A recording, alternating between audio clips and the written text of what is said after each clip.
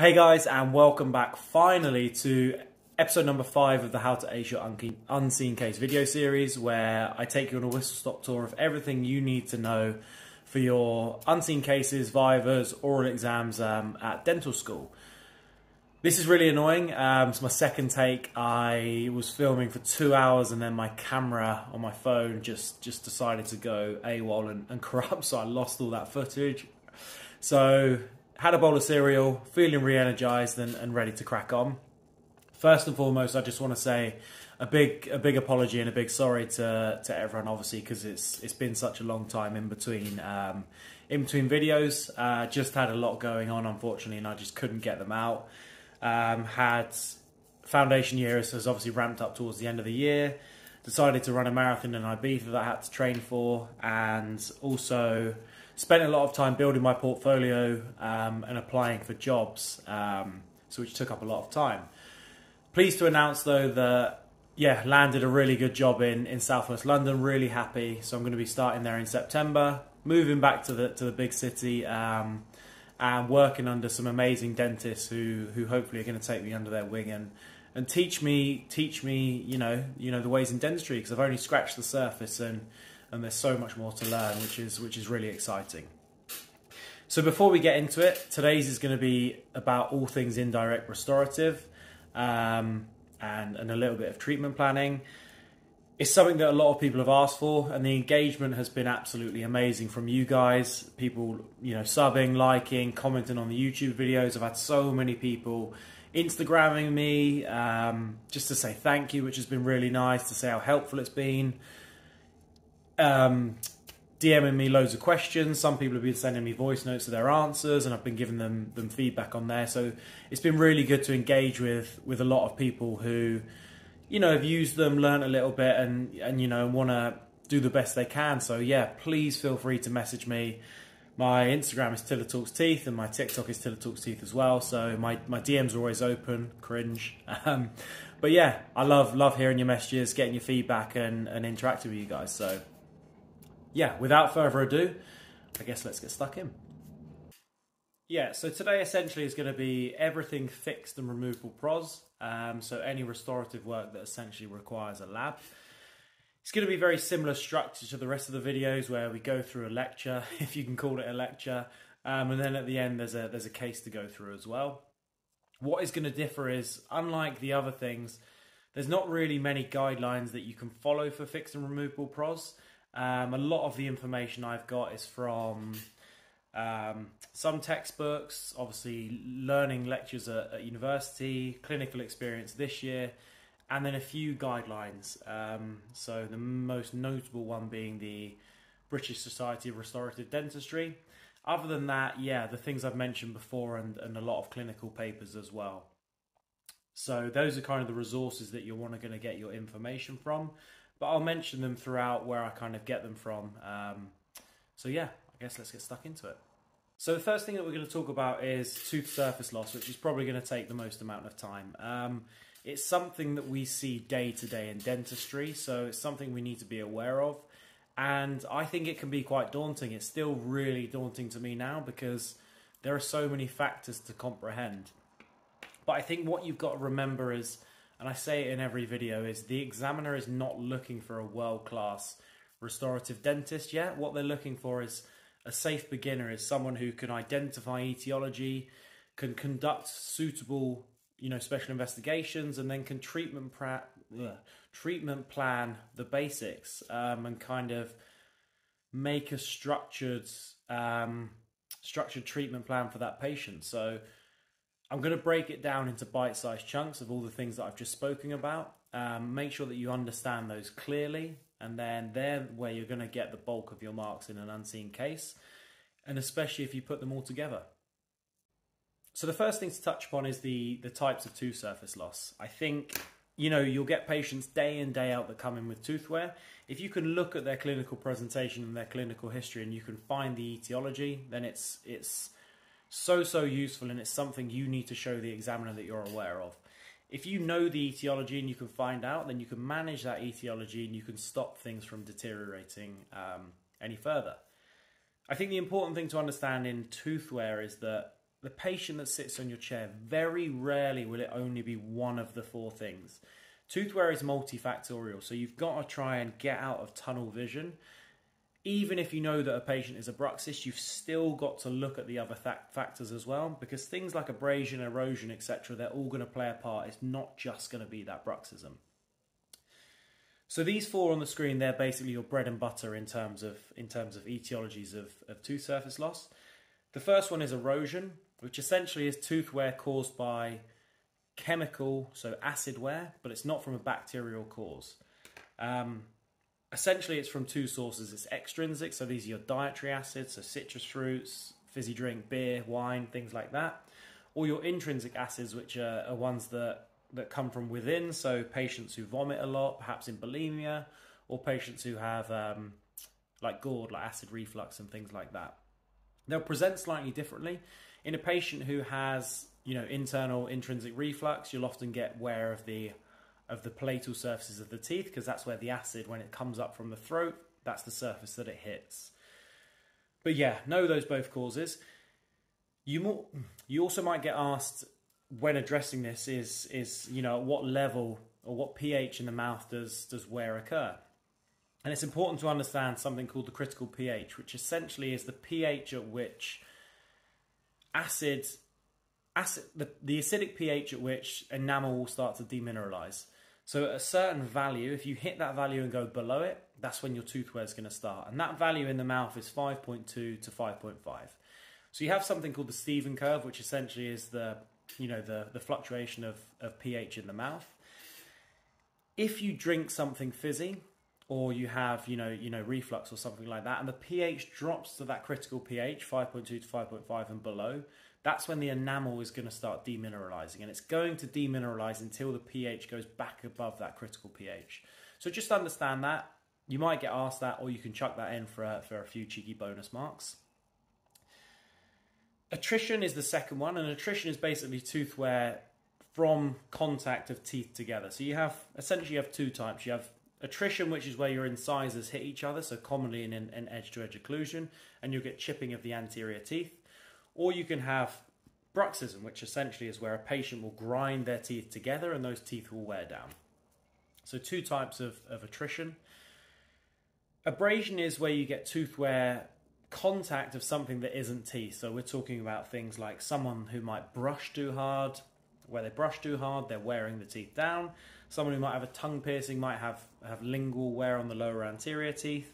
And hard foods as well, if you chew food, or for example, if people who chew palm and betel nut, a lot of it will be quite abrasive. So when they're chewing together, you'll find a lot of them will have flatter posterior teeth. The fourth one to talk about is abfraction, which is becoming a bit of a myth, but it's still good to understand. Abfraction presents very similarly to abrasion. You get these kind of smooth lesions at the cervical areas of the teeth by the gingival margins.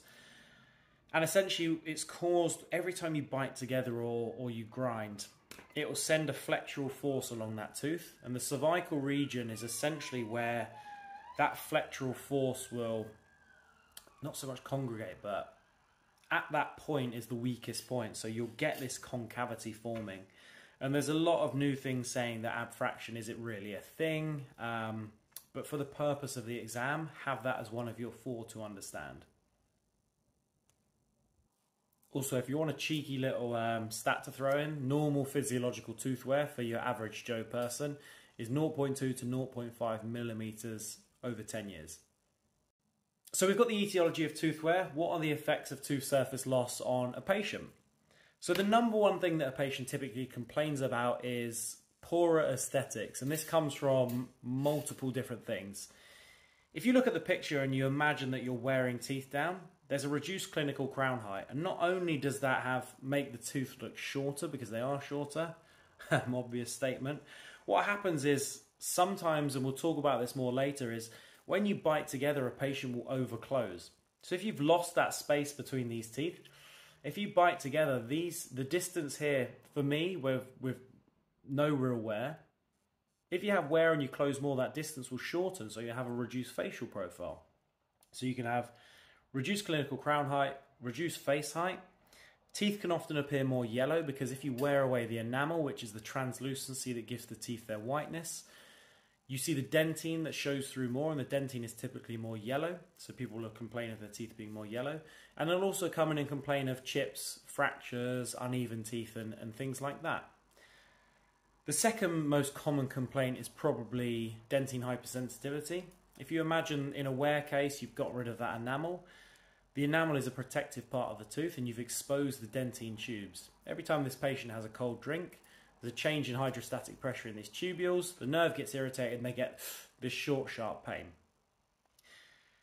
Alongside dentine hypersensitivity, if we get into more extensive, chronic, severe tooth wear, you can start to have reversible and irreversible pulpitis, and you can even have pulp devitalization as well. A little bit more complex, but also very relevant, is when you change the bite, like on the left-hand side, it can cause occlusion problems, mastication problems, loss of function, and also TMJ problems as well. And finally, not really a patient issue, but more of an issue for us, is when you lose this enamel, it's a lot harder to bond to these teeth. If you have reduced clinical crown height, there's a lot less tooth to bond to. You've got to remember that dental materials, restorative materials, are designed to bond well to enamel. So if you have less enamel, you might not get as an effective bond and less longevity for those restorations. So special investigations are next, and I think we already know the etiology, so we probably should have done these earlier on. But again, you'll see these a lot on my videos. It is bread and butter stuff. Some of these things should be in absolutely every special investigation you do, regardless of what you're looking for. Some of them are a little bit more specific to tooth wear cases. So the general ones that you should be doing for every single patient, every question you get asked on special investigations, plaque and bleeding. Always say that, chuck it in there, there's no harm in throwing it in there. That's to assess for oral hygiene. You should be doing an oral hygiene assessment, and this is really important in a patient with wear, especially if they've got abrasion. You want to identify if they're using a manual or an electric brush. Are they using an abrasive toothpaste? Are they using too much pressure when they're brushing? If you ask them to bring their toothbrush in and their toothbrush looks like that on the right hand side, you know they're scrubbing away their enamel. You know it's probably contributing to their wear. Diet analysis is something else that you should be doing for every single patient, for caries risks and things like that. But again, in tooth wear, it's super, super important. You need to be able to understand, you know, is there erosion? Is it from the dietary cause? So you want to do things like a 24-hour or a 4-day recall, just to understand, you know, is there something in the etiology coming from the diet? A 24-hour is great because it's more accurate. The patient's less likely to lie if you're asking them on the spot what they ate yesterday. However, it may not give an accurate representation of the whole week. A 4-day diet, which is 2 weekdays and the weekend, is a bit more of an accurate representation. But is a patient filling that in at home, telling you that they had 4 cans of Coke on a Saturday, or are they just going to slightly change those numbers just because they feel a little bit bad about it? An audit C is something that essentially is a quick screening tool for the amount of alcohol that someone drinks. So that's very similar to diet analysis in finding dietary erosion, or actually intrinsic erosion if they're vomiting when they drink as well. The BWE on the bottom left. Now this is more specific to tooth wear. This is the basic erosive wear examination. And essentially it's like a BPE for erosion. You split the mouth into sextants and you score the teeth based on the level of erosion based on the appearance. You add up the scores and that kind of guides your management and your treatment planning much like a BPE does.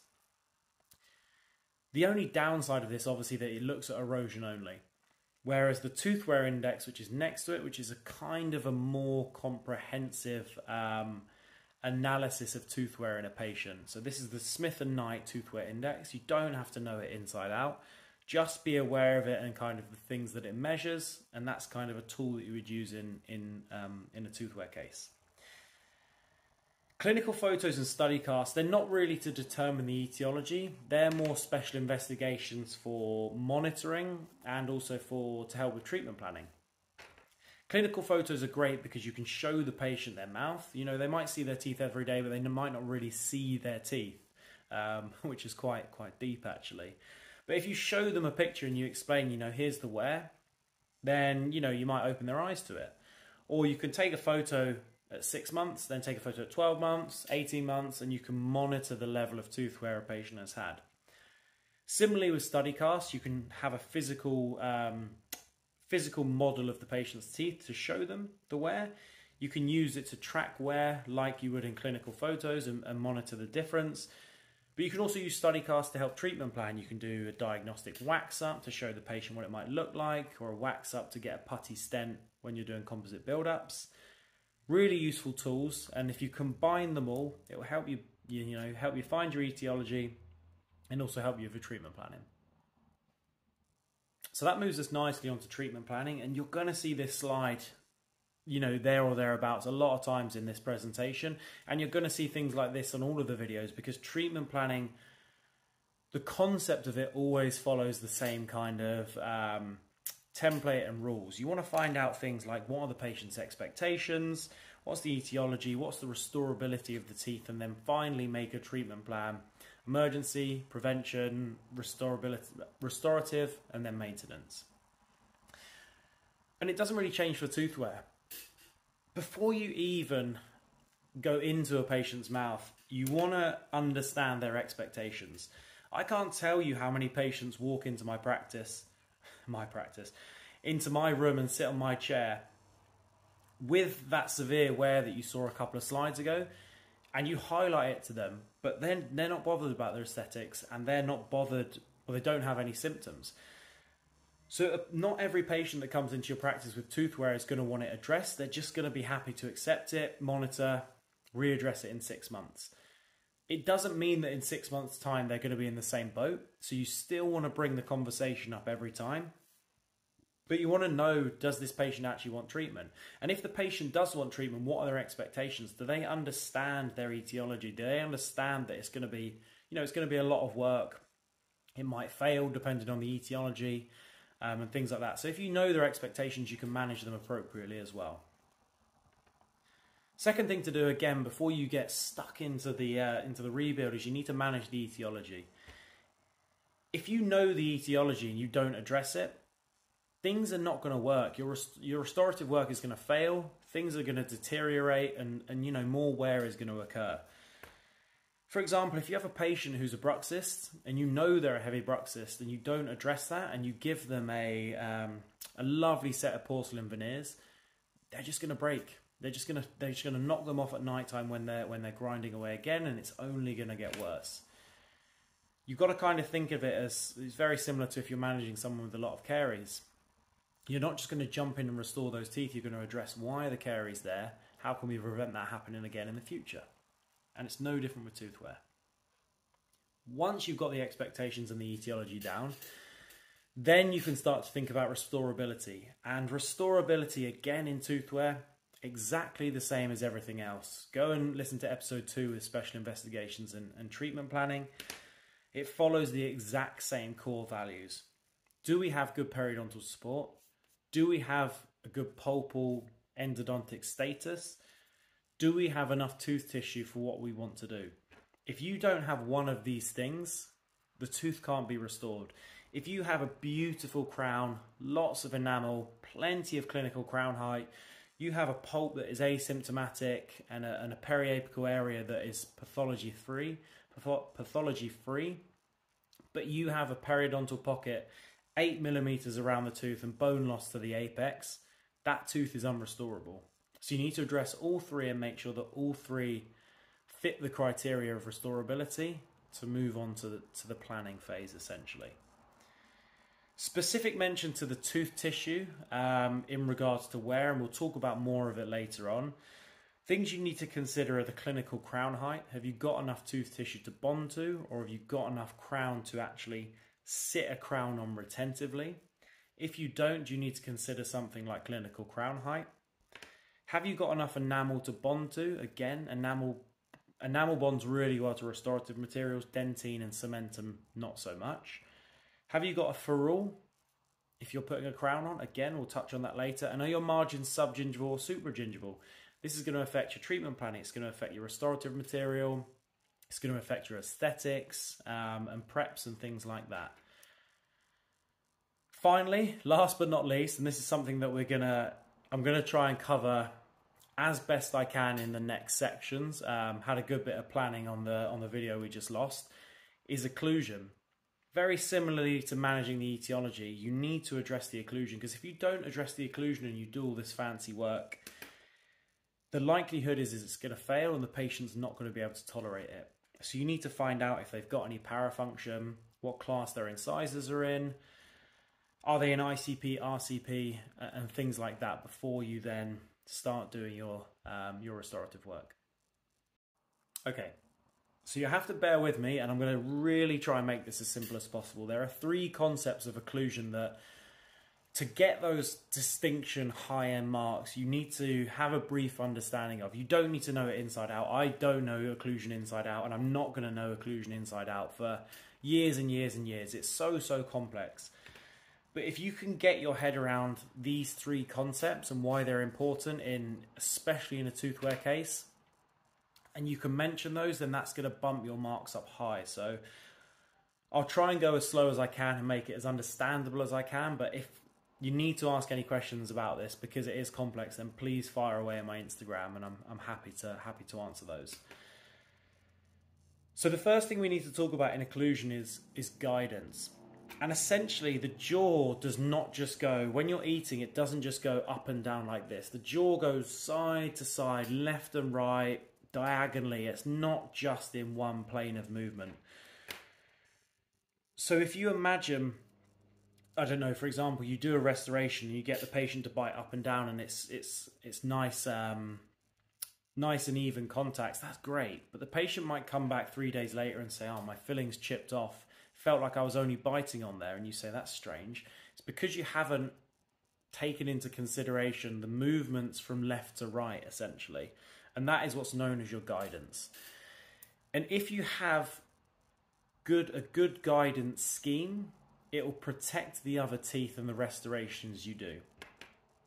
So to put it simply, we're looking for something called a mutually protected occlusion, where the contacts of the teeth on lateral excursion, left and right, protect the rest of the teeth. So if we take the images on the screen, for example, and the dots on the teeth on the left and on both the models, if you imagine you've got articulated paper between the jaws, the dots are when you bite together. The little lines, for example, on the canine guidance, that's the mark the articulated paper makes on left and right lateral excursion.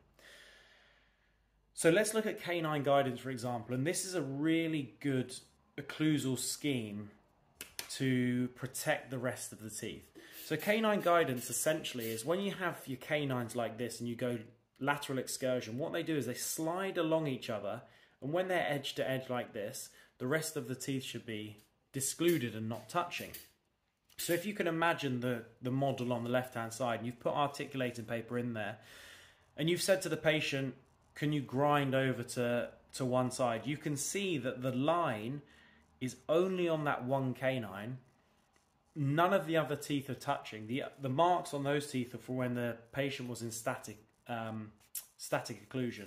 So if you look at my canines now, what you can see is when I grind along them from side to side, and you're going to see my dirty amalgam down there. Look at that, that is awful. If you grind to one side on excursion, you can see that absolutely no other teeth are touching. So I'll show you that again. So if you look, there's a gap between all the other teeth. And what that does, just being on those canine teeth on the other side as well, not so much on this side, but it excludes the teeth. So you could imagine if you were to build up the anterior teeth and you had canine guidance, every time you went left or right, because you've got that gap there, the anterior teeth aren't hitting. But if you don't have canine guidance, you restore the anterior teeth with composite or whatnot, and every time you grind to the side and they hit like that, bang, bang, bang, they're much more likely to fail. So canine guidance is a scheme that will protect all the other teeth when you're going left to right. And the reason canines are brilliant for it is because the shape of them allows them to slide in one plane. They have the longest root of any teeth, so they're nice and strong, and it will just protect everything else. So canine guidance is great. Basically where the canines come together on one side, nothing else is touching, and it's all protected.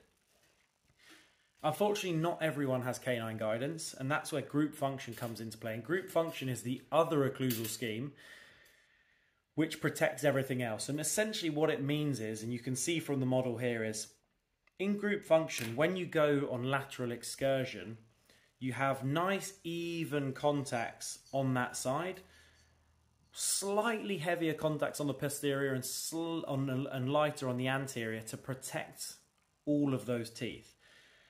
So what you want, for example, is if your jaw comes together like this and you grind over to one side, you want only lines of articulation to be on the side you grind towards. And that's called a working side interference. So if I'm to grind to the left in group function, I only want my left teeth contacting. I don't want my right teeth contacting. If I was to grind to the left and have articulating paper in here, and I had good group function, these guys wouldn't touch. If I was to grind to the left with articulating paper here and these touched, that's called a non-working side interference, the opposite side to what I'm grinding at.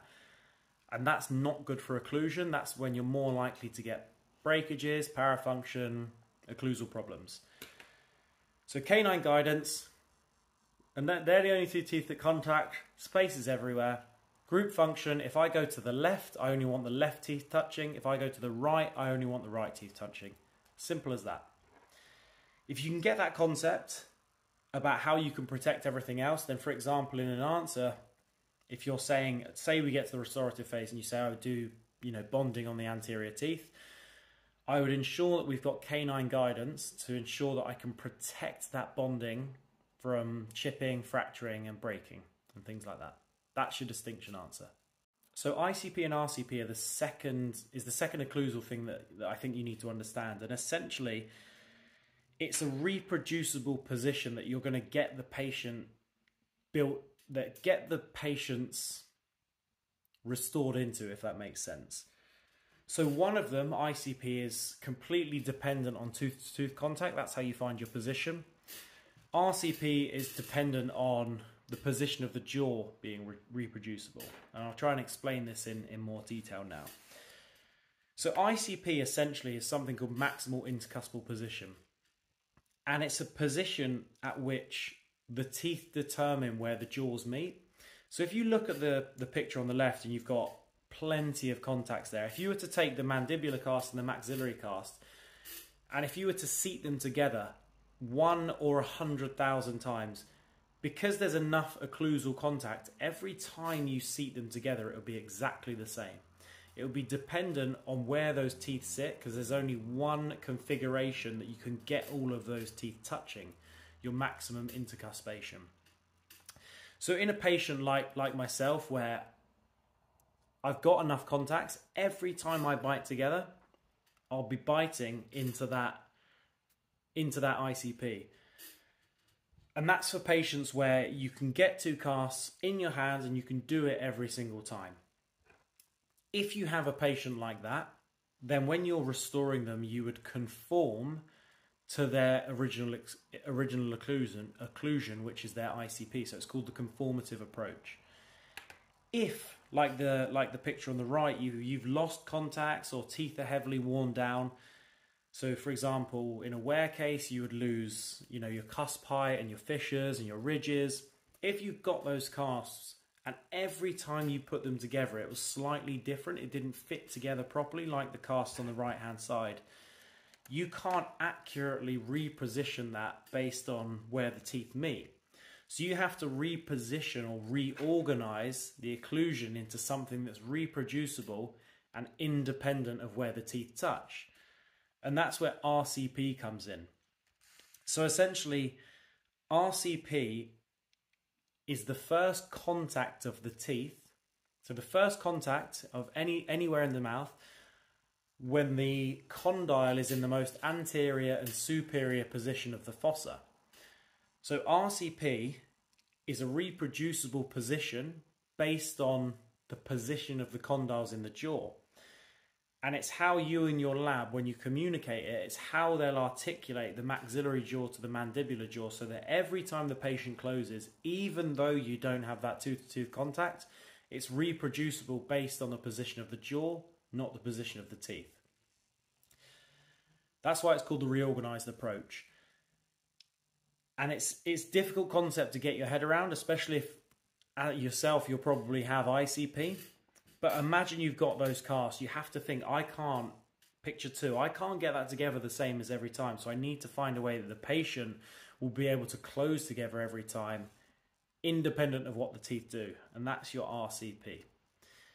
So in a nutshell, ICP, determined by tooth-to-tooth contact, maximum intercuspation. If you've got ICP, you will conform to that.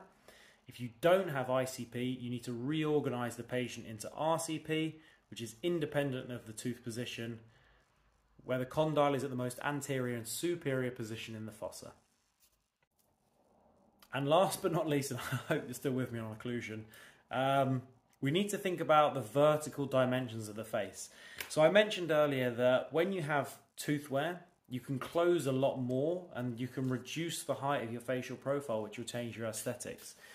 So we need to understand a couple of terms when we're talking about vertical dimensions. And when we talk about vertical dimensions, essentially it's the measurement from the philtrum of the nose down to the chin. Okay, that's the measurement that you take. And if you want to get fancy, you can use a Willis gauge or calipers and things like that. So we need to talk about two things. We need to talk about, one is the resting vertical dimension, where the patient's jaw is at rest and there's a slight gap between the teeth. So you measure from there to there. And then you talk about the occlusal vertical dimension, which is where you're biting together and you measure that distance. And that distance will be slightly smaller because you don't have the gap between the teeth. But remember OVD, because that becomes important later. What you do then is you take your RVD and you subtract your OVD, and that will give you the distance between the two teeth when you're at rest. And this is called the freeway space. Now, the freeway space in a normal patient without wear is 2 to 4 millimeters. And the freeway space alongside the OVD, when we're treatment planning in wear, understanding how this can change is really, really important. It can basically do one of two things. And I'm going to try and explain it with my hands.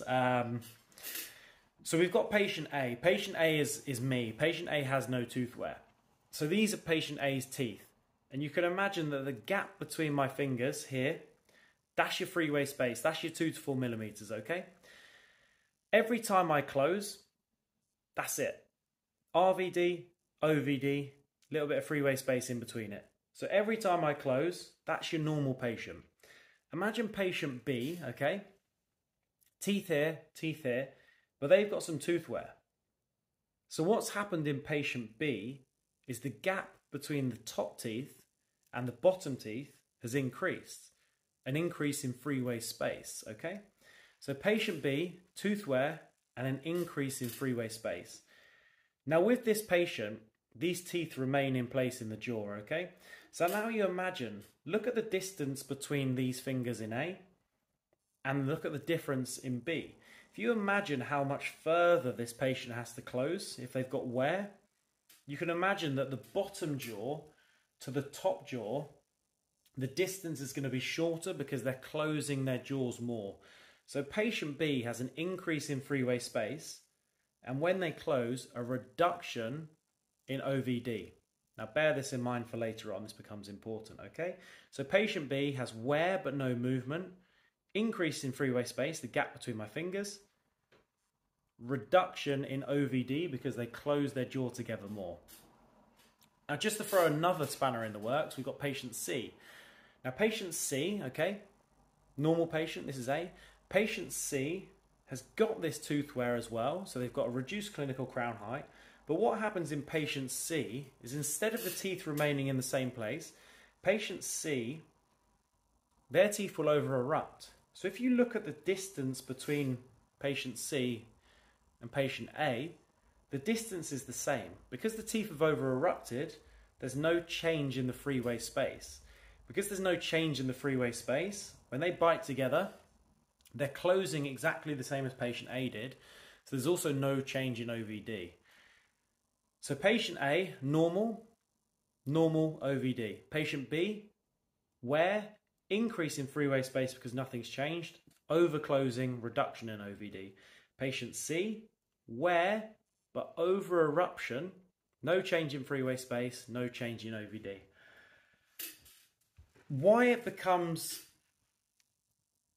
just going to chuck another term in patient C, the fact that these over erupt, that's something called dental alveolar compensation. So patient C, where dental alveolar compensation, where they over erupt, no change in freeway space, no change in OVD. Why this is important is because when you're restoring the patient, you have to think about, things are going to change, you're building things up, you have to think about tolerance. If you ask yourself, is patient B or patient C, if you were to build up teeth, which patient's going to tolerate that better? Will it be B, who has more space, or will it be C, who has less space? And I'm hoping you said B in your head. Basically, if you imagine you've got this freeway space, and you were to put a crown on top of these two opposing teeth, and you built it up like that, look, freeway space goes back to normal, OVD goes back to normal, but jaws remain in the same place. If you have patient C, who's got the dental alveolar compensation, so they've got over eruption of the teeth, and you put a crown on this, the position of the jaw is going to open. So their OVD is going to increase from before. Okay, let me try and explain this.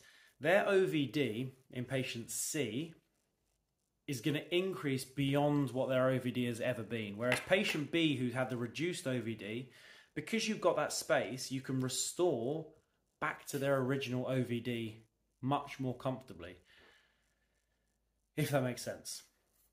So patient B, who's got the increase in freeway space, plenty of room to restore into, but because patient C's had over eruption, you'd have to open the jaw up beyond what they're used to restore the dentition, so it's sometimes not as well tolerated. Okay. Last but not least, for tooth wear, let's look at a general kind of treatment plan.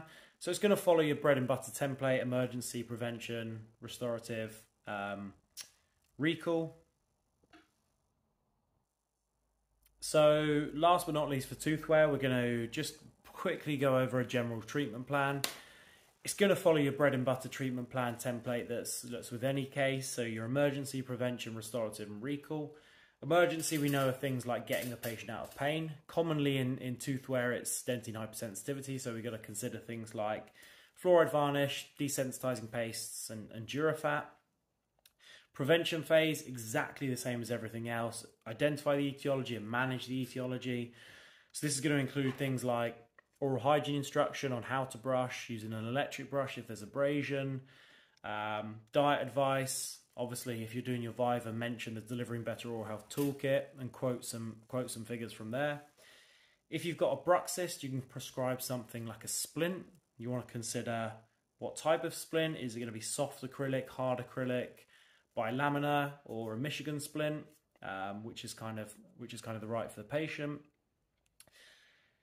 Do you suspect there's any internal acids causing erosion? Do you want to perhaps liaise with or refer to the GP? You can think about PPIs for reflux, managing excessive alcohol intake, or things like if you're suspected of bulimia and things like that, but obviously be very sensitive to the patient. And then in terms of restorative, just going to kind of address some of the basic concepts. So we can have, obviously, we mentioned expectations before. Does the patient just want to accept and monitor?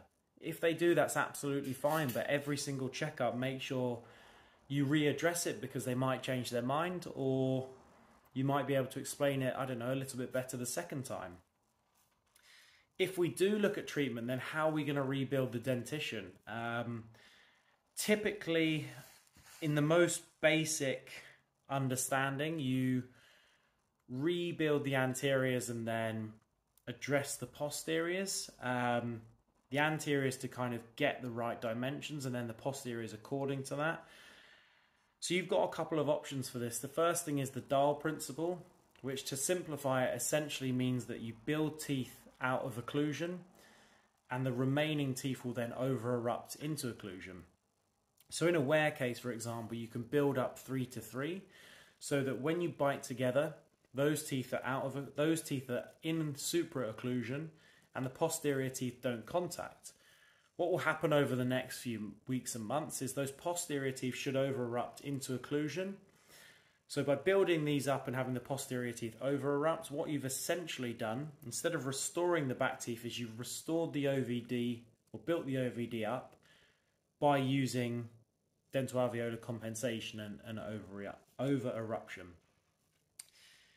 If you don't want to wait that long or you don't think that the dial principle is going to work, then of course you can build the anterior teeth up and you can also build the posterior teeth up with direct and indirect restorations. Finally, recall, as always, nice guidelines for recall intervals, FGDP for bite wings. Even though you might not think they're relevant, make sure you mention everything because you want to show the examiner that you've thought about everything comprehensively. So let's move swiftly on to section number 2, which will be talking all things fixed pros, which essentially your inlays, onlays, crowns, and we'll also touch briefly on bridges as well. So before we get into things, I just wanted to clarify basically the types of kind of indirect restorations that you have for a single tooth.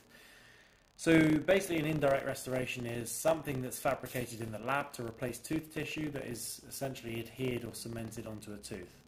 So we've got 3 main types of indirect restoration for a single tooth. The reason I'm saying single tooth is because I'll be referring to bridges later. But these are inlays, onlays and crowns. And the main difference between the 3 is basically the amount of tooth tissue that they replace. Inlays basically do what they say in the tin. They provide no cuspal coverage and they replace tooth tissue within the confines of the crown itself, the crown of the tooth that is, without extending onto the cusps. Onlays do provide cuspal coverage, but they kind of act as a cap for the tooth. So instead of extending the whole material around all the surfaces of the tooth, they typically just sit on the occlusal surface of the tooth and perhaps slightly down onto the axial walls of the tooth as well. So they're much more conservative of tooth tissue than a crown, but typically a lot less retentive from the prep itself. Whereas a crown is essentially, you can imagine it as like a beanie, and it will cover the whole surface of the tooth. It will cover the occlusal surface and also the axial walls of that tooth as well. The prep for a crown compared to an onlay and an inlay is obviously a lot heavier. You take away a lot more of the tooth structure, but what you get at the end is typically a more retentive and a stronger restoration as well. So throughout this section of the presentation, everything will be situated towards a crown, so indications for a crown like you can see here, and things like that, but a lot of it overlaps with onlays as well. Inlays we don't really need to consider too much for our viva, so yeah, crowns, a little bit of onlays as well. So if we start with the indication of crowns, in a nutshell, essentially what they're there for is they're to reinforce a tooth that has lost quite a significant amount of structure or has been significantly weakened in some respects. So you can see that there are 4 on here, and these are typically the 4 most common ones. You've got heavily broken down teeth, typically where you've lost a marginal ridge or you've got 2 surfaces. Then a crown can be indicated if you think a direct restoration won't be strong enough. Cracks and fractures.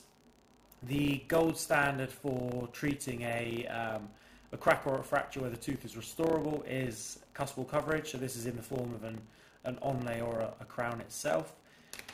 Post RCT in molar teeth or in posterior teeth, we've known since the 80s that if you do endo on a posterior tooth, then it becomes more brittle, and without cuspal coverage, that tooth is 6 times more likely to fracture. This doesn't apply for anterior teeth. Anterior teeth, you can get away with a direct restoration if you have enough tooth tissue for that. But posterior teeth, premolars and molars, your gold standard following endodontics is to crown it. Finally, tooth surface loss. Tooth surface loss, again, it's another kind of Another kind of pathology that causes significant tooth tissue loss. So crowning, onlays, again, is a really restorative option depending on how much tooth tissue you've got left. I haven't put it on here, but you can also consider prosthetics, so in the anterior region. But again, this is if you've exhausted all of your more minimal techniques like composite bonding, composite veneers, or porcelain veneers as well. So I'm not going to dwell on this slide. Like I said earlier, these types of things are going to be repeated throughout, and they're repeated throughout my videos. Whenever you're looking to restore or treat a tooth, you always have to determine the restorability, understand the patient expectations, do an oral hygiene assessment as well. And it's no different when you're planning for crowns. I'm going to go into a little bit more of the specifics of with respect to the tooth tissue and the tooth you have left in later slides. But again, in this circle, very similar to what we've spoken about before. The Darwood Dental Practicality Index is there again just to reinforce the fact we need to look at periodontal, endodontic and tooth tissue from a restorability aspect. So like I said before, if you haven't seen episode 2 with special investigations and treatment planning, check that out to understand this in a little bit more detail. That being said though, we do need to discuss tooth tissue considerations when we're talking about fixed pros or indirect restorations, because the factors on the next few pages are going to basically help determine the outcome and success and the restorability from a tooth tissue perspective. So the first thing we need to address is the ferrule, which is this magic word that you hear loads about at university that may or may not be very well explained or very well understood. But having a ferrule is key to the success of a crown. And essentially the definition of a ferrule is when you look at the inside of a crown, you'll see that there's 360 degrees of metal or ceramic. You want this 360 degrees to sit on sound tooth and 2 millimeters of dentine that's sticking up axially. So if you look at the image on the left hand side, the difference between the two is where those green arrows are pointing in, the 2 millimeters of dentine that's just sticking upwards. What this little dentine will do is on lateral excursion, when you're chewing, that'll prevent the crown or the root from fracturing in a lateral direction. If you look at the image on the left, the one with the red arrows, you can see that if you can imagine that's lateral excursion, the post that's in there is moving because that dentine is not there to resist movement on lateral excursion. So it's kind of a preventive or protective feature to help during function. If you look at the images on the right hand side, the top image without the rubber dam, that's a tooth that's very likely going to fail. You can see that it's a flat root and it just shouldn't have been restored directly like this. If you'd imagine how easy it is to snap that because it's literally just glued on top. However, if you look at the image at the bottom in the rubber dam, you can see that there's a little bit of tooth tissue sticking up. So when they've built up the core on this and crown prepped it, you've retained that tooth tissue. Now if you imagine that you sit a crown over the top of that, every time you try to push sideways, that little bit of dentine is going to resist those movements. There's an analogy that I've used to quite a few people on Instagram who have asked me about the ferrule.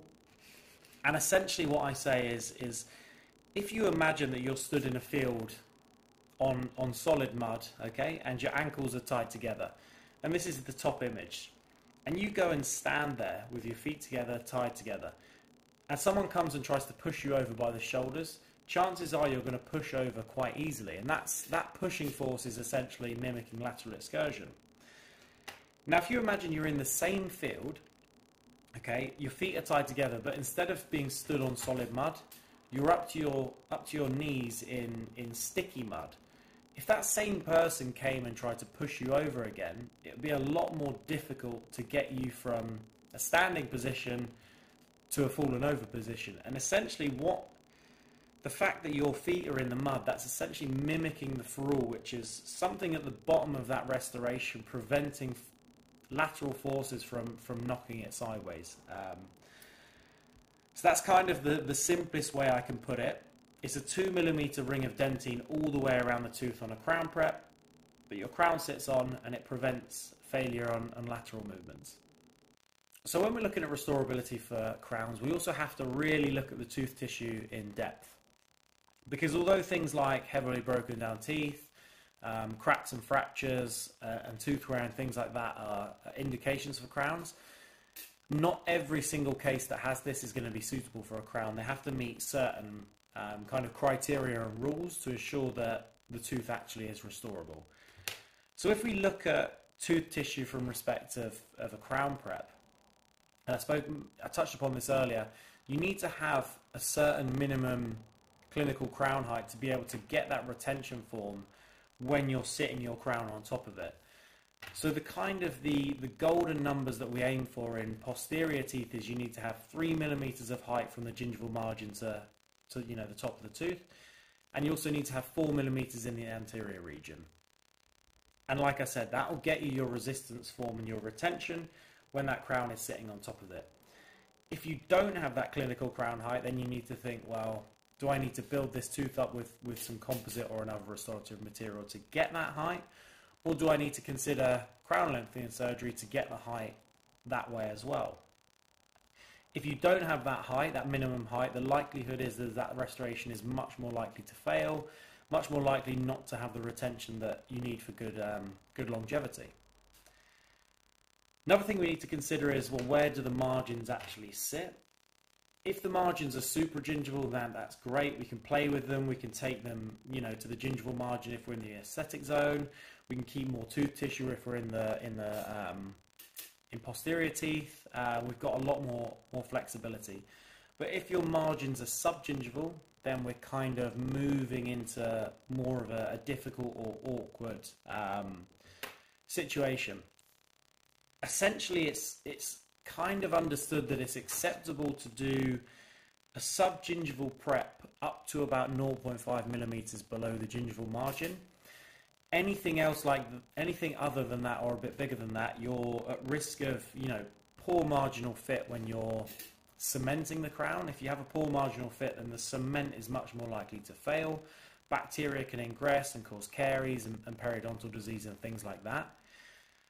Not only that, if you have subgingival margins, you're much more likely to be encroaching on something called the biological width, which is another one of these terms that's chucked around at university. In terms of the viva, it is very unlikely to come up, but it's good to have a kind of an understanding in the back of your head. And essentially what it is it's the distance from the gingival sulcus to the tip of the alveolar crest bone. And you want to make sure that you've got at least 3 millimeter clearance from this biological width from your crown margins, because if you encroach on it, studies suggest that you're much more likely to have periodontal inflammation, attachment loss and bone loss. So you might have beautiful margins and a great looking crown, but if you're encroaching on this biological width, then it's a recipe for disaster in terms of the periodontal aspect of that tooth. So have a quick understanding of that. Don't need to know it inside out. It's very unlikely to come up. But something that probably will come up, which can come up, are cracks and fractures. Very difficult to manage, but there's a kind of a basic concept that you can understand when you're looking at cracks in terms of restorability. So if a crack is supragingival, typically that tooth can be saved. You might need to address the pulp, but a supragingival crack is great. If the crack extends subgingivally, typically it's game over. What will happen is bacteria will get into that crack from the gingiva, cause a whole host of pulpal problems, and also typically if you have a crack that goes subgingival, it will cause an isolated deep pocket next to that tooth. And if that forms, then the tooth is unrestorable. If you have a crack that is supragingival, but you take away a restoration or some tooth tissue, and you see that crack extends onto the pulp floor or into an orifice, again, that tooth is unrestorable. So with cracks, be very cautious. Supragingival is good. Subgingival with a perio pocket is really bad.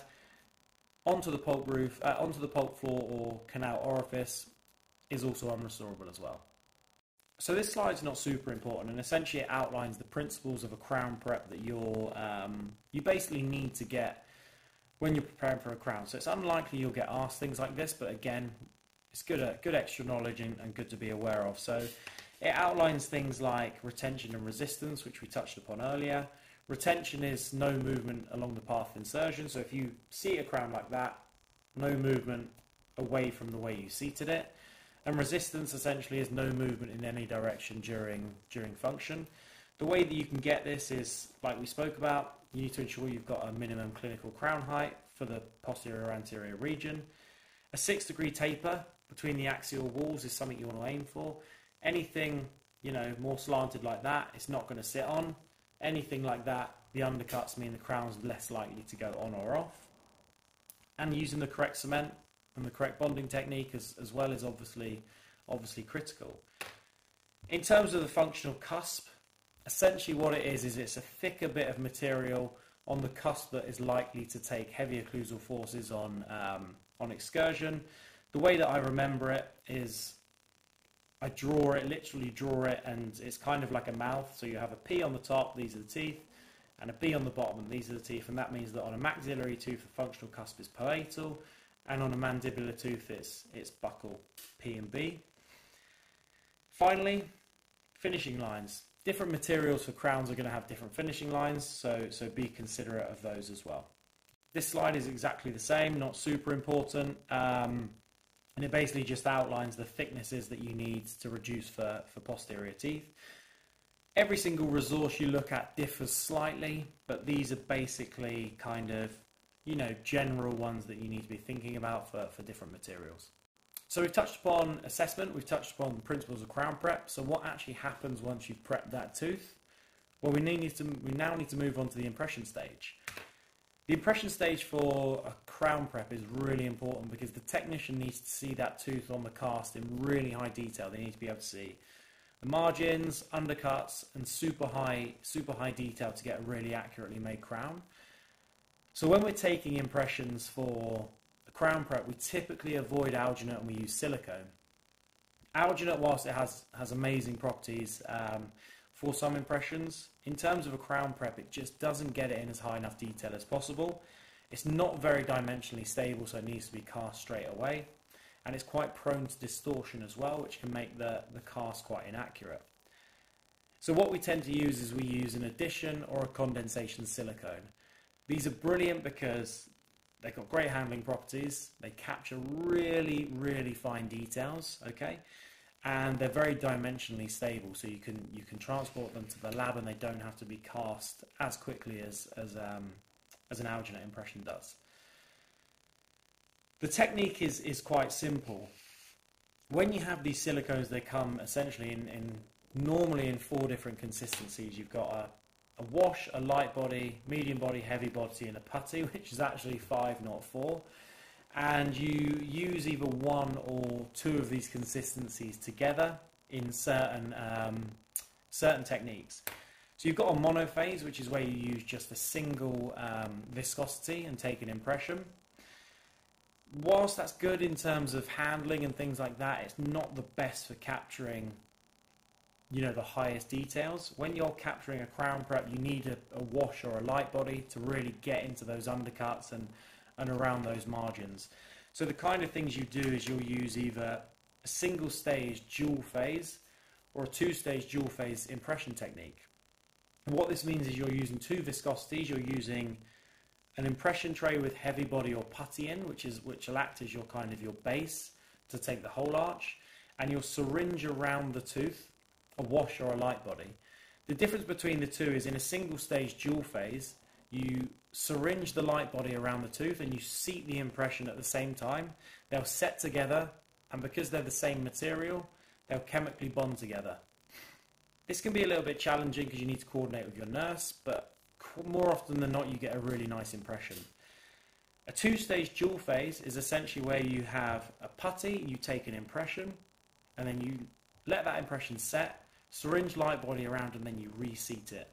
The benefit again is that less crossover with your nurse, but it does take a little bit longer, and sometimes when you reseat that impression you might not seat it in the right time. There's no right or wrong answer. Both techniques are viable, and often it depends on the clinical case that you're treating. So we've done a beautiful crown prep, we've taken a great impression, we've sent it to the lab and they've sent back this fantastic crown. This is where the fun begins and you actually get to see the fruits of your labour and cement that crown on. And I'm going to flex a little bit because the crown in the image is a crown that I did this year and probably one of my favourite bits of work to date, purely because I just love the shade match. And whilst the lab has to take so much credit for that, I think a lot of what I did with that patient to prepare also led us to this result. I was meticulous with this patient. I got a real thorough shade match with them in the mirror. I took clinical photos of the teeth before so that the lab could see exactly what the shades of the teeth were either side. And I drew them a really nice little diagram to say, you know, I wanted more translucency at the incisor ledge, like you can see. I wanted it more yellow at the cervical margin. And those little attention to detail got a really nice outcome. The crown is the upper right too, which you probably guessed. But it blends really nicely with the upper left one, the upper right three, the upper right one as well. Unfortunately, the patient still got this this white composite on the distal incisor ledge of the upper right one, but hopefully we'll be changing that at some point in the future to make it all match nicely. But that's a bit of a tangent, and I've kind of lost my trail of thought on this slide. But essentially, it's just to talk you through the things that happen at a crown fit to make it go smoothly. Probably won't come up in your Viva, but good information nonetheless.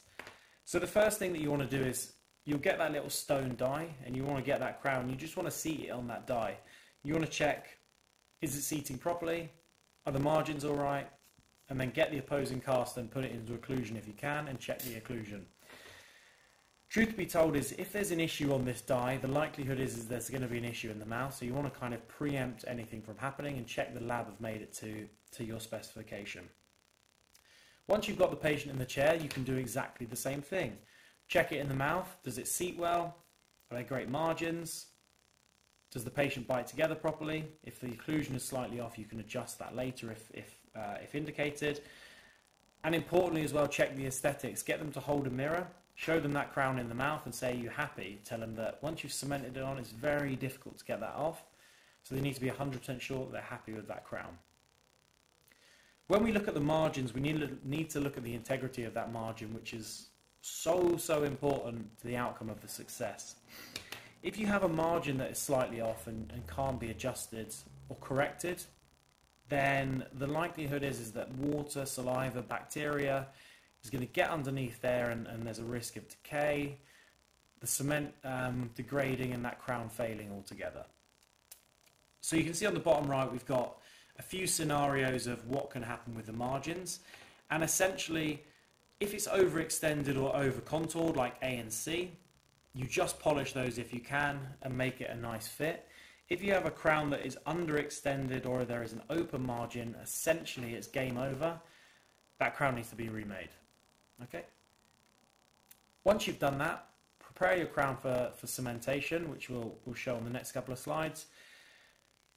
Cement it, seat it fully, clear the excess from the margins, floss the interproximal regions, get the patient to bite down hard, check it's all fitting nicely, check the occlusion, send them away nice and happy.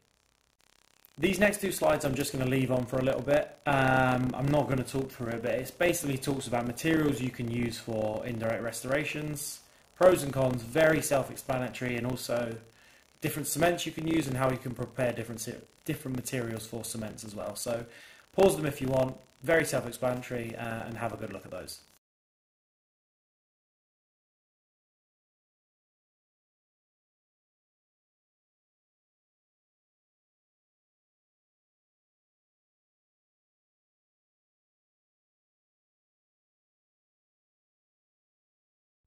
Sometimes a patient may come in with a tooth like this image here and you might think, shit, is that tooth actually restorable? Or are we going to have to, extract the root and consider something else? And luckily some techniques have been developed where you can reinforce a tooth with restorative material, be it directly or indirectly, and use that as the base for your crown itself. When we're considering treatment planning, we still have to think about, for both the techniques, this slide and the next slide, we still have to think about the ferrule being present. So we need 2 millimeters of dentine, and you can see on this image here, you've got dentine sticking up supragingivally. And the crown margin, so where it cements and seats, must finish on sound tooth and not restorative material as well. So the first one that we can consider is something called a post-core crown, and essentially this is used in single-rooted teeth, so anterior teeth, upper fives, lower fours and fives. And what it is in a root canal treated tooth, so if you have a tooth like this and you're considering a post-crown, you have to do endo first. In a root canal treated tooth, you remove some of the GP, you prepare the canal, so you open the space up a little bit, and in that space will either go a prefabricated post that you can build a core up and then do a crown prep on, or the lab will have made you a post and a core that you cement in and then you stick your crown on top of that. It's great for use in teeth, and it really does reinforce them. The reason that it can only typically be used on single rooted teeth is that if you imagine, for example, this pen is an anterior tooth. If the crown is here, what's the word I'm looking for? The line between the crown and the root canal, it's often in line. If you have a multi-rooted tooth, it comes off at an angle like that with the crown's up here. So you're much more likely to perforate at the furcation or laterally. And also the root is much more at risk of fracture. So you typically do it in single rooted teeth with, extensive tooth tissue loss. I briefly touched upon the types just now, but I'll go through them again. So the first one you can have is a prefabricated post. And essentially what this is a one-size-fits-all post that you'll insert into the root. And on top of it, there'll be a little, a kind of a retentive feature. You'll build composite around that and then you'll crown prep it, take an impression, and your crown will go on top of that. The beauty of that is a lot of it you can do chair side, and it means there's less for the lab to do and less things that are likely to go wrong. And you've also got enough that you can put a temporary crown on in the meantime as well. The other thing that you can do is something called a cast alloy post and core. So this is essentially where you prepare the canal, and then one way or another, so either an indirect or a direct, but I'm not gonna get too much into that. The lab will then take the impression that you've got, and they'll create a metal post with a metal core on top. You cement that into the root, and then you cement your crown on top of that. Another really good technique, but it's very dependent on you getting the lab an accurate, accurate impression of that canal prep itself. For root treated and heavily broken down posterior teeth that have multiple roots where a post isn't viable, we have an option to do something called a NIR core. And essentially what it is you remove 3 to 4 millimeters of GP in the root canals, you pack in your amalgam or composite, whichever material you choose, use that as kind of similarly to a post to reinforce it, and then you build up the tooth tissue that's been lost, crown prep it, and you use that as your core. It's a nice technique to do because it's quite straightforward and quick compared to preparing for a post. Gets you really good retention and reinforcement, especially going into the root canals. And it can save teeth that might otherwise be unrestorable. It's very similar to post and core that you follow the same principles for restorability. So a ferrule needs to be present, and the crown margins need to finish on a natural tooth. So let's quickly touch upon bridges. I get a lot of people on Instagram who message me and quite confused about the terminology. So let's quickly go through, what different types of bridges are and the advantages and disadvantages of each as well. So on the screen here, we've got 4 bridges, which are, very similar. And I think that the reason it gets confusing is because there are different terms for the same bridge, and there are also terms that are used interchangeably. So you might hear different on, videos. Lecturers might say different things. The literature might say different things. So I'm just going to try and quickly clarify, what types of bridges we've got. And in a nutshell, there are pretty much 2 main types. You've got your Maryland or resin bonded bridge, which you have a wing of ceramic or metal that bonds to the back surface of a tooth with a pontic sticking off of it into an edentulous space. Or you have your conventional or fixed bridge, which essentially you have a crown prep tooth, you seat a crown on that tooth, and then there's a pontic in the edentulous space sticking off of that. The reason that people get confused is because the word cantilever gets chucked in quite a lot. And people often think of cantilever purely as a term for a fixed bridge. Whereas essentially what the word cantilever means is it means joined to one side.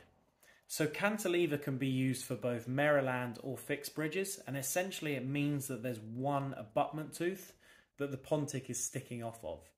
So if you look at the image on the top right, this is a Maryland bridge because it's resin bonded. It has the wing that goes on the back of the tooth, but it's a cantilever Maryland bridge because it's only bonding to one abutment tooth. If you look on the bottom right, you can see that that tooth is crown prepped. So that is a fixed or a conventional bridge, but it's a cantilever fixed bridge because it's only one abutment tooth. If that was like the image on the bottom left, you can see there's two crown preps. That is simply a conventional or a fixed bridge. The word cantilever goes nowhere near that because cantilever means bonded or joined onto one thing. So hopefully that clears that up. The differences between the two essentially are that a Maryland or resin bonded bridge is very minimal. You don't really do any prep, you just cement it to the tooth. So it is minimally invasive. You do need to prep the tooth, acid etch and things like that. But as a whole, very minimally invasive. As a result, it's not the strongest restoration. So it's typically for low stress areas and anterior areas as well, because you can get a really nice aesthetic result without taking away too much tooth. But it's not good with heavy occlusal forces. A fixed bridge or a conventional bridge is good with those heavy occlusal forces because your abutment tooth is literally a crown sat on top of a tooth. So it's got really good retention, really good resistance form, and it can take those heavy occlusal forces quite well. The drawback of a conventional or a fixed bridge is the fact that you have to prepare a tooth next door. That puts the nerve at risk of devitalization because any tooth you crown prep, one in 10 over about 10 years will devitalize. So if you are going to do a conventional or fixed bridge, you need to make the patient aware of this during your risks and benefits conversation. Last but not least, we've got the final section, which is removable pros, and in this section we're going to be covering all things dentures. So first, I guess let's just chat about the types of dentures that you can see on the screen now and the kind of things you need to be aware of for your vivas. So top left, your bread and butter dentures. These are your regular dentures, partial or complete dentures, and acrylic or cobalt chrome dentures. Your everyday dentures, your definitive dentures. Top right, we've got immediate dentures, and these essentially are dentures that are made to replace teeth that have been extracted at that appointment or are to be extracted. These are with the benefit of, you've got immediate replacement of teeth that are lost, so good for the anterior region. But long term, we know that obviously there's going to be gum and bone subsidence, so long term they're not really your definitive option. They're more of an interim so that you don't lose the aesthetics following from an extraction. Overdentures, bottom left, these are ones that essentially sit on retained roots. Retained roots are kind of used as abutments and support in the area. The benefit of leaving retained roots in situ is obviously if you take a tooth out, the bone will resorb. If you leave the root in situ, you'll retain that bone height, so perhaps you'll have a larger, higher alveolar ridge. Some patients, obviously, you have to avoid extractions. So, for example, if a patient's taking alendronic acid, so you might consider leaving a root in situ and doing an overdenture on that instead. And finally, bottom right, something to be made aware of. Some patients can have implant-supported dentures where titanium implants are placed in the jaw, and the dentures fixed to those, so they're kind of a fixed removable option per se. The risks and, the benefits of dentures and then the risks of dentures, they're quite straightforward. The benefits of dentures, it's replacing any missed teeth. It's good for aesthetics. You're replacing edentulous spaces. You can change the facial profile and restore the facial profile back to what it once was. It will help with mastication, so chewing and function, and it will also help with the patient speaking. Often if a patient doesn't have any teeth or is lacking teeth, they might have a lisp. It will protect the existing dentition. So if you have, you know, spaces, teeth will be taking a heavier bite than if there were teeth either side. So replacing those with false teeth, you know, you can spread the forces of occlusion to protect those teeth. Yeah, so the benefits are both psychological and physiological.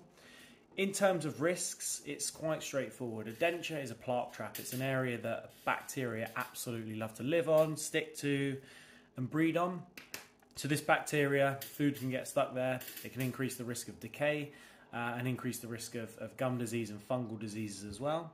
It can also cause trauma. So friction between the denture and the teeth, and friction between the denture and the mucosa as well, can cause things like ulcerations, denture granulomas, sores, and things like that. So we're back here. We're back at the good old pre-treatment assessment page, which you've seen so many times already. And a lot of the things that you've seen are going to be relatable to denture assessment as well. Things like, what are the patient's expectations? What's the prognosis of the teeth? What's the occlusal scheme like? Things like that.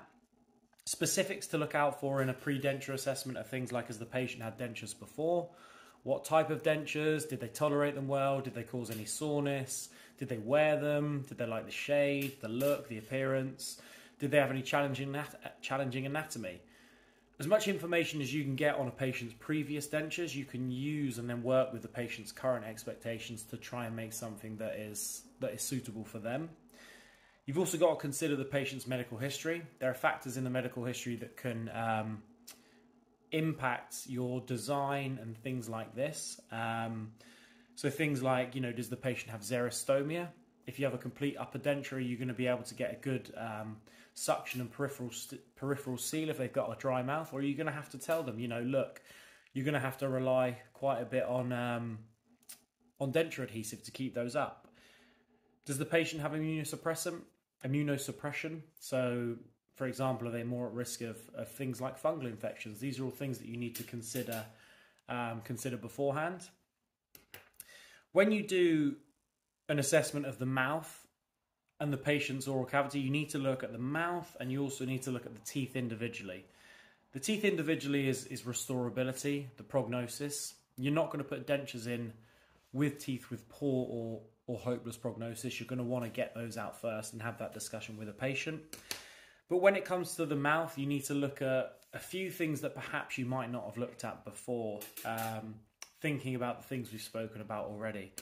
So these are things like challenging anatomy. So does the patient have any bony tori? Do they have a high palatal vault?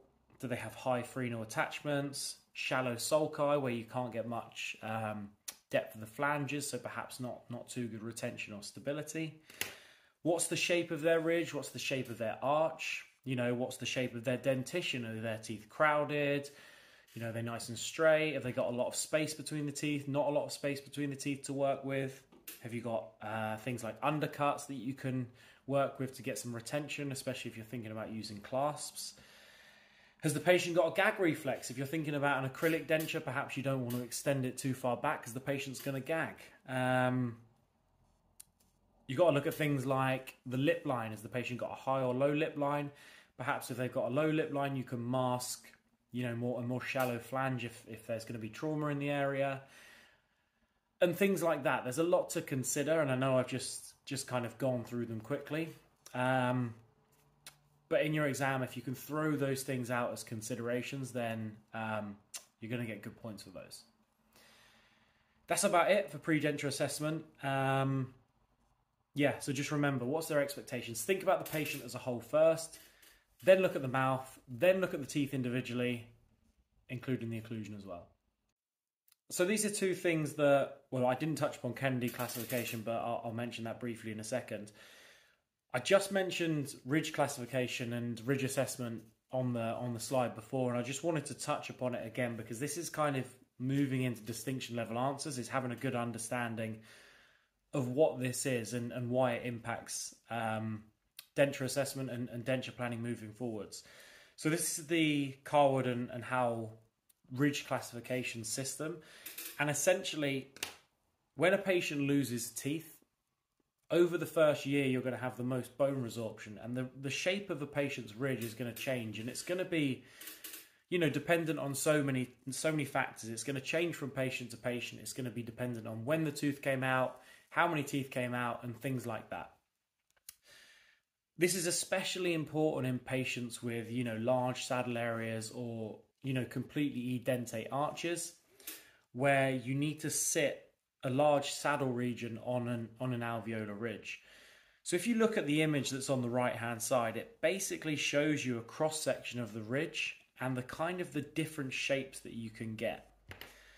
The shapes towards the left hand side, those are your favorable shapes. Those are your shapes where the ridge is quite high, the ridge is quite smooth and rounded. So in these types of cases, you'll get, nice flange extension into the sulcus. You'll get a higher area of support for the saddle area to sit on. So ultimately, it'll be more retentive, more stable, and more comfortable for the patient.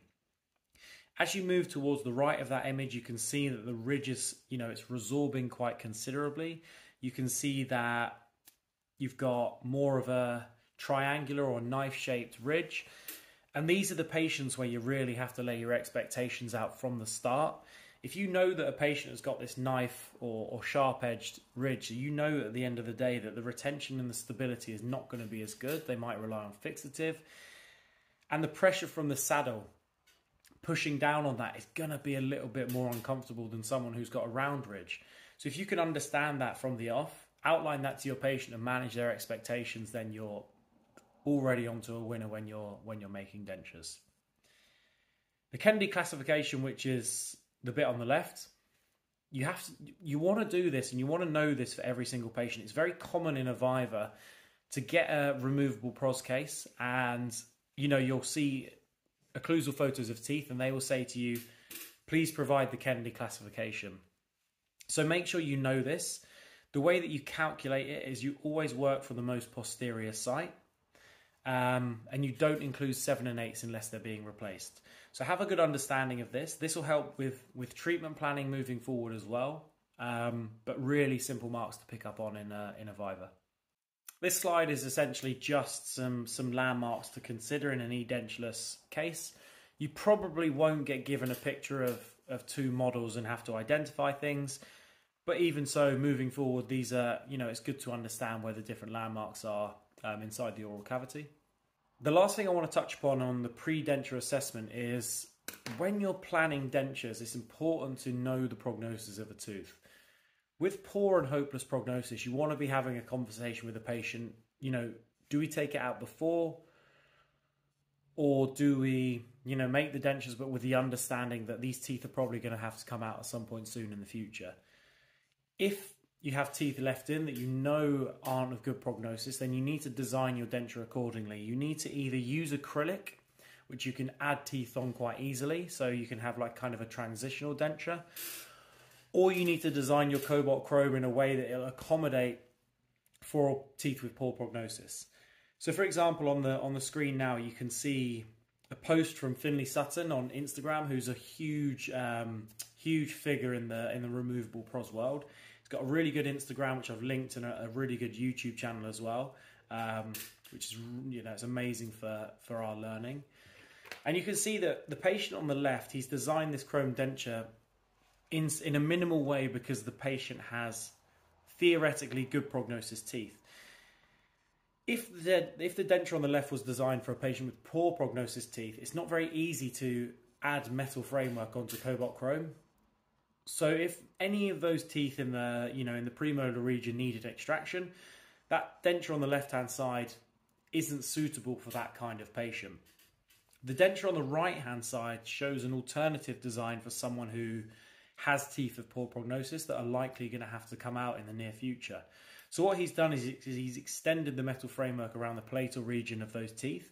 So should any of those need to come out, it's easy to add those teeth onto the denture as opposed to if you have the design on the left. So now we've done our assessment, we need to look at denture design, and we need to be familiar for our exams with 3 key terms that basically make, if you can nail these, then a denture will be comfortable, wearable and functional. The first one is retention. And retention essentially is no movement when the patient is at rest back out along the path of insertion. So if you imagine you stick a denture to the roof of the mouth or in between teeth, retention means that at rest, if the patient's just sat there, it won't then drop out along that path of insertion. There's lots of ways to be able to get this retention. Some are general to both the upper and lower dentures, and some are specific to one or the other. The first and probably one of the best mechanisms of retention, which is in partial dentures, are clasps and precision attachments. Clasps are great. They can be used in both cobalt chrome and acrylic dentures, and essentially what they do is, if you imagine the tooth is here, this is the top of the crown, this is a little undercut here. What they'll do, depending on the design of the clasp, is they will engage that undercut and they will grip on. So any resistance is essentially prevented by that gripping on like a little arm around that tooth. There's something called indirect retention, which is kind of a little bit complicated, but essentially what it means is when the denture is at rest, they'll be resistant to movement around a fulcrum or a focal point. And all you need to understand is basically you position your rest seats, saddles, major, minor connectors in certain positions to prevent movement around a single point in the mouth. Guide planes and frictions are good at aiding retention in partial denture cases. Essentially what it means is it's the friction between acrylic and real teeth preventing it from moving. Well extended flanges within the neutral zone. This is both for partial and complete dentures. The neutral zone essentially is a zone of equilibrium in between two forces. So if you imagine on one side you've got, forces from the lip pushing inwards, and on the other side you've got forces from the tongue pushing outwards, that denture should sit in the zone equal between those two, that neither one or the other is stronger and is able to move that denture. Peripheral seal is something that is only seen in complete dentures, and essentially what it means is it's when you have saliva between the acrylic of an upper complete denture and the palate area. When you push that up, it creates kind of a suction, and it's dependent on having acrylic that is well extended towards the border between the hard and soft palate, an area called the post-dam. And you push up there, and that saliva sucking that in, along with things like well extended flanges, should keep that denture in place as best as possible. But obviously, like I said earlier, with a patient with xerostomia, you might not be able to effectively gain a peripheral seal. Finally, and this only applies to mandibular dentures, of course, because you're fighting against gravity in a maxillary denture. Gravity down here, pulling that denture down will keep it from going essentially out of that path of insertion upwards, so it'll be a retentive factor. So the next consideration is support, and support is essentially the opposite to retention. It's no movement towards the denture bearing area at rest.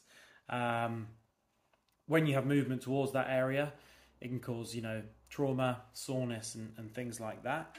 So there are three main types of support. The first one is tooth-borne, so this is by rest seats, or you can have an overdenture where it sits on the tooth or part of the tooth. You can have mucosa-borne, where the saddles or part of the denture or the acrylic sits on the mucosa. When you have this, you've got to consider what type of mucosa is underneath the denture itself. Is it flabby or is it firm? Firm mucosa will have better support because it's harder, but because the mucosa is thinner, it's more likely to, an area of trauma is more likely to occur in firm mucosa.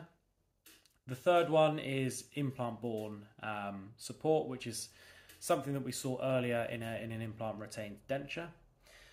Finally, you've got stability, which essentially is a combination of the two, but it's no movement in any direction during function. The difference between retention and support is that they are both, when the patient is at rest or static. Stability is no movement when the patient is functioning, so speaking, eating, things like that. Now let's touch upon acrylic versus cobalt chrome, which I briefly mentioned earlier, and then we'll go through the denture stages and get on with the case. So these are the two main materials that you're going to need to know for your exam, and basically you're going to need to know what are the advantages and disadvantages of both. And the good thing is that an advantage of one is typically a disadvantage of the other, so you don't have too many things to remember. Cobalt chrome dentures, which are the ones on the left, the advantage of them is that they're made of metal, they're made of cobalt chrome, so they're stronger in thin section, so they're much less likely to fracture. The benefit of being stronger in thin section is that you don't need to have as much material to kind of get the same result. So you can see with the two dentures here, the exact same teeth missing, but the cobalt chrome denture, you've got a hole in the palate because that's, that ring of metal is strong enough to withstand all of the occlusal forces and not break. So you don't need the thickness that the acrylic has.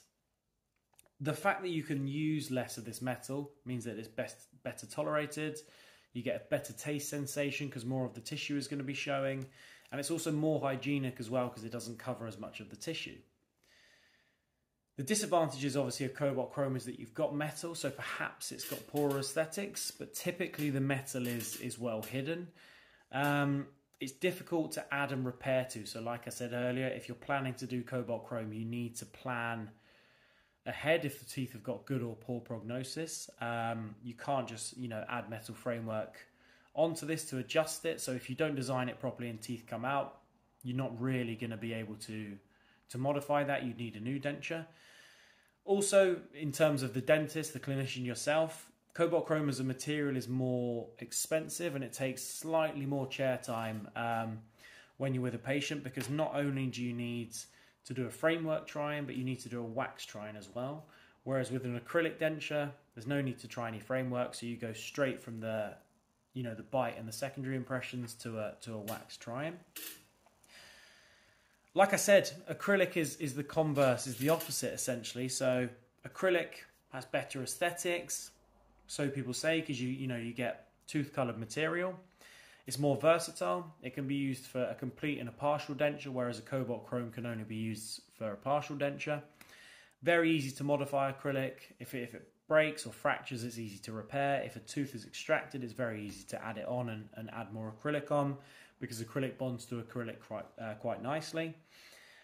And it's cheaper, less stages to make. So in terms of us financially and economically, sometimes it makes more sense. The disadvantages: it's less tolerable, less hygienic, less strong, more prone to fracture, and things like that. So let's run through typical denture appointments and how it would work. So for an acrylic denture, we're typically looking for around 4 appointments. So you've got your initial assessment and primary impressions. Your second appointment will be your master impressions. So any modifications, master impressions, wax bite if you need to, face bow and bite registration. Appointment 3 will be your wax try, and appointment 4 will be your denture fit. Like I mentioned previously, if you have a cobalt chrome, in between appointment 2 and your wax try, you'll have appointment 2.5 where you will try in your cobalt chrome framework. So for cobalt chrome, it's typically 5 appointments. For acrylic, typically 4. That is if there's no need to adjust anything. So denture appointment 1, you'll be doing your assessment. Everything we've spoken about before, plus your primary impressions. The primary impressions are taken to construct study casts. These study casts can be used to help with treatment planning. They can be used to help with denture design. They can be used to fabricate special trays and fabricate wax rims as well. So really simple appointment, but you can get a lot out of it. Typically you'll use stock trays to take your primary impressions, and in these stock trays you'll use alginate. Alginate's a very easy to use material. It's quick, it's cheap, it's pleasant to handle, and you don't need your super fine detail yet, so it's a suitable impression material as well. When you're looking at your primary impressions, you want to check for, to check for a good impression, you need to look at things like, have you got all of the anatomy? Are the teeth fully captured? Has the denture been fully seated? If you look at the surface of the impression, is it free from voids, free from air blows, tears, drags, and things like this? Anything that will make the cast less accurate. Has it been correctly extended, both on the posterior region and in the flange regions as well? And have you got rolled borders versus knife edge borders? All the things you need to look for in your primary impressions. Denture appointment number 2 is kind of where you get into the nitty gritty, and you really start planning your dentures.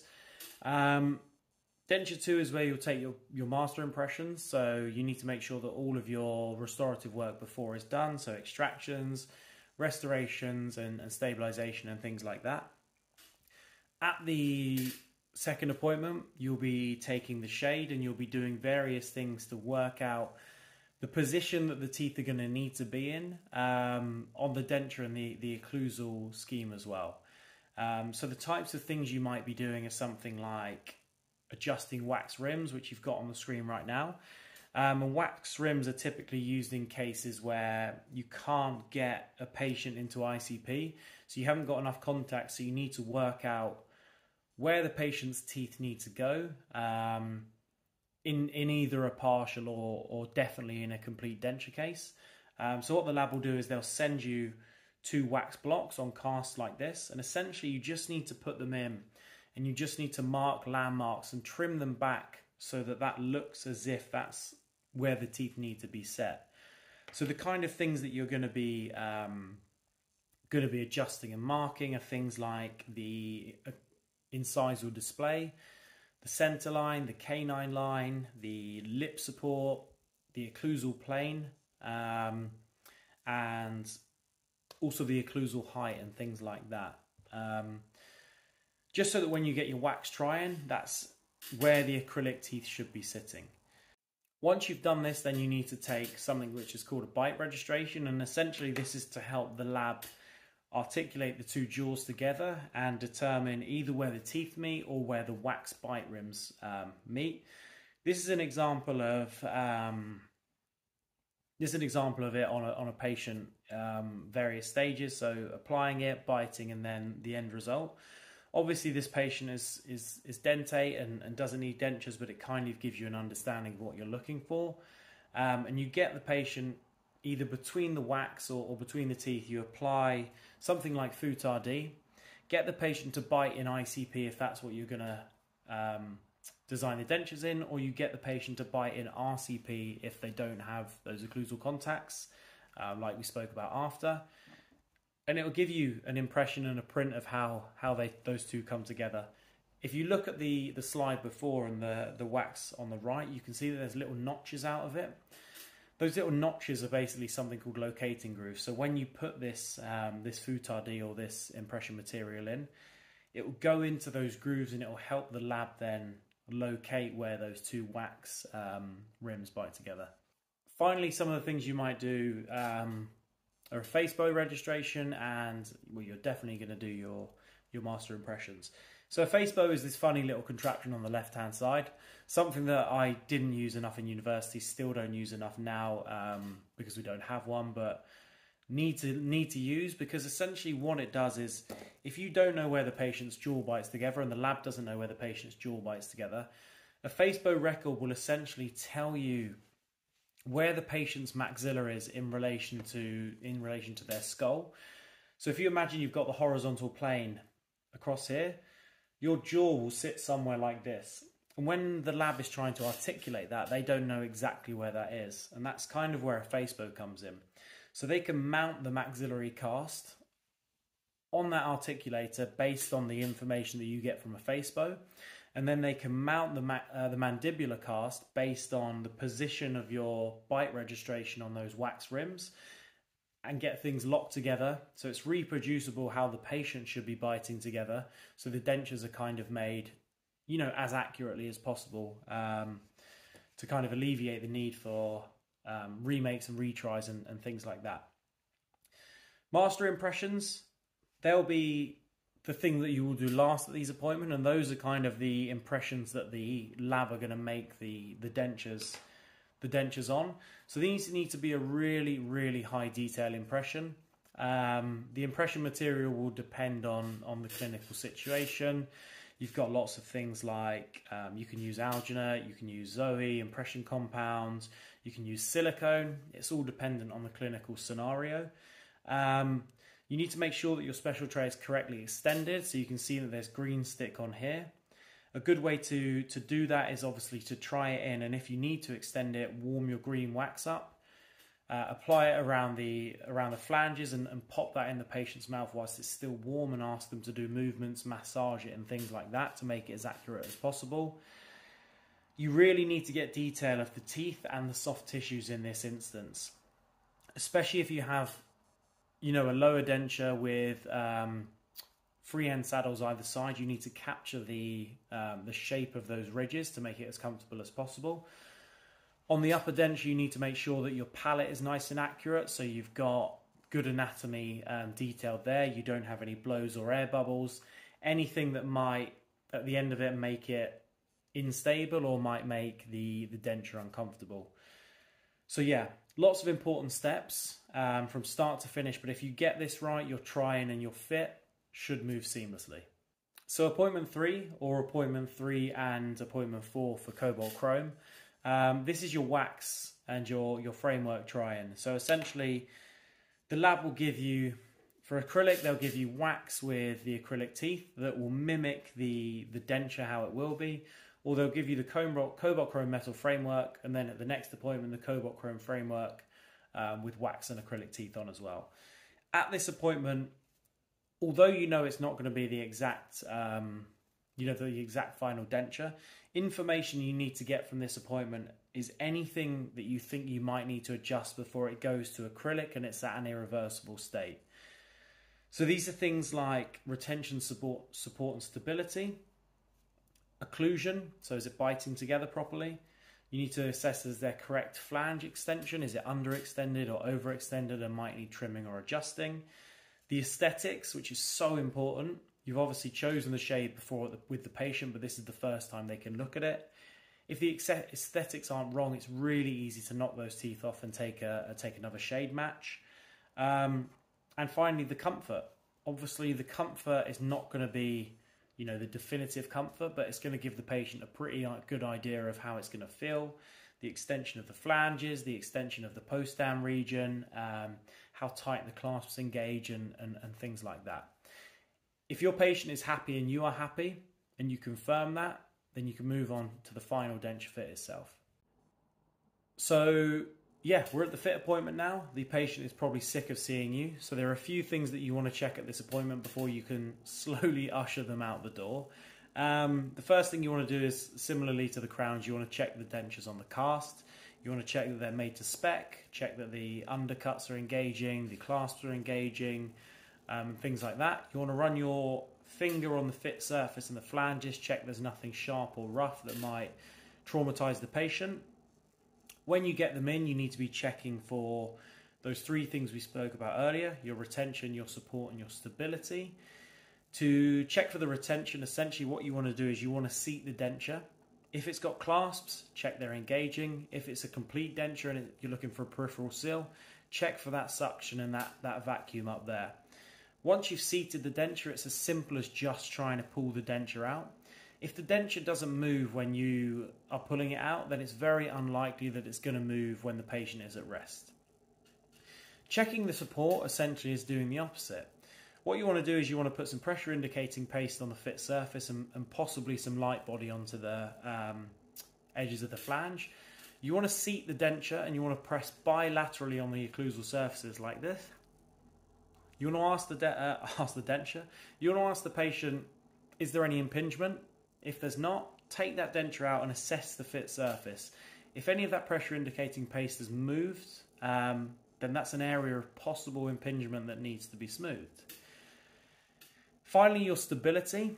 Again, tested when you've seated the dentures, but instead of pressing bilaterally like in support, you want to press unilaterally on the posterior teeth and also on the anterior teeth if they have them as well, and just assess for any rocking. Once you've done these 3, you can move on to things like your occlusion, so use your articulating paper and see if any adjustments need to be made. You can ask the patient, are they happy with the aesthetics and the comfort?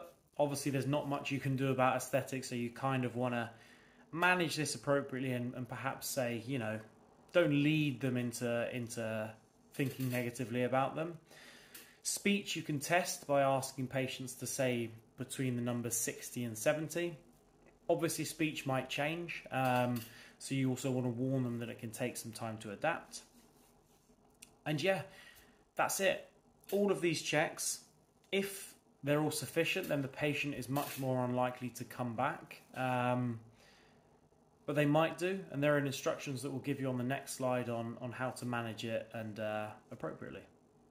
Denture instructions are a really simple Viva question. I think I got asked them at one point in one of the years that I were doing them, but it's something that perhaps people overlook and then maybe panic on the spot when it should be such a straightforward answer.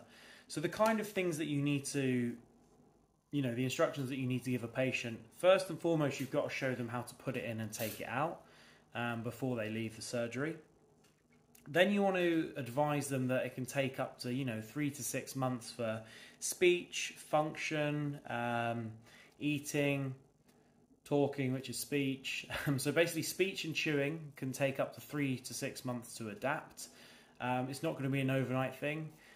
There might be discomfort to start with, advise them of that, but say if, you know, if the discomfort is too much to put up with, then they need to come back in and have the denture adjusted. You need to advise them on how to keep it clean to reduce the risk of, you know, fungal infections, caries, perio and things like that. So this includes things like taking the denture out at night and cleaning it with a washing up liquid and a soft bristle brush. You want to do this over a basin of water just in case they drop it, they won't fracture it. It's a good idea to keep it in a sterilising solution overnight to really clean that denture. And then, yeah, wish them well and ask them, you know, if there are any concerns, then give you a call and you can make some adjustments. But it's as straightforward as that, really. And yeah, that kind of brings us to the end, finally, of the indirect restorations. I feel like I've been filming it for ages. Presentation. What I'm going to do is there's going to be a case study coming up, but I'm going to upload that as a separate video because phone storage is running out. So I'm going to produce this one and then I'm going to upload it and try and get the case study out within a day or something like that. So yeah, thank you again for watching and stay tuned for the case presentation shortly.